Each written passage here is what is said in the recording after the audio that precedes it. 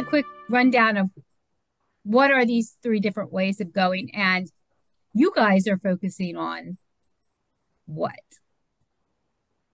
So who takes the question? Because I know myself, I will be talking for an hour. I can take it.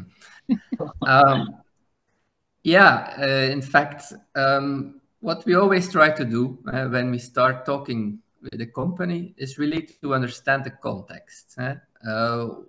What is the situation of this SAP landscape?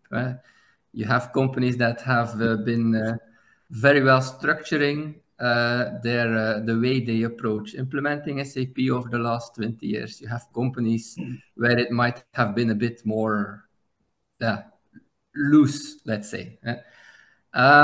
So that we try really to understand. We try to use the tools that are available to really analyze, and from there to come to let's say, a best way forward. And that will always be some kind of specific recommendation taking into account the context. If you are a very, very big company, supply chain integrated all over the world, it might be very difficult to really start from scratch, which is then the greenfield option, let's say.